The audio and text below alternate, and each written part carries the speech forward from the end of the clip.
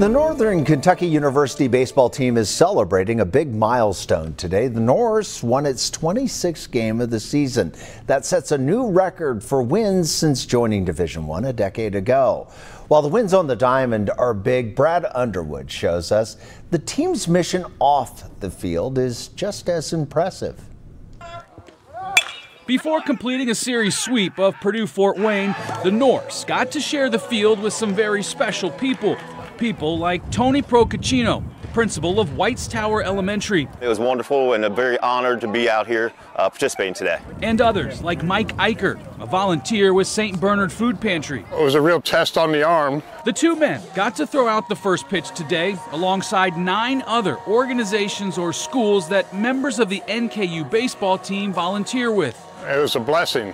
We always need volunteers for that giveaway, and they helped us a great deal. The boys came out and they participated in gym class. They had a wonderful time. The kids had a great time with them. In total, the players put in 500 hours of community service. This team loves each other. We love each other, and we want to give back to all the people in the community that help us, our families, our supporters, and show people what this program is. That's a direct result of the culture second-year coach Dizzy Payton is building. From volunteering at schools and food pantries to causes like breast cancer awareness and welcoming home veterans after an honor flight. Shortstop Noah Fisher organized that honor flight welcoming party. It was awesome.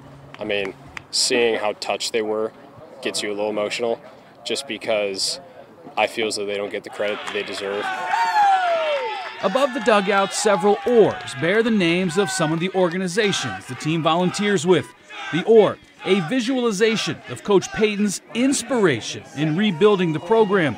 It comes from the book, Row the Boat, a story focusing on control, energy, and sacrifice. Rebuilding a program and, through philanthropy and giving and basically taking care of other people. So it's kind of what we've modeled our program by, and it's really stuck, and it means a lot to us.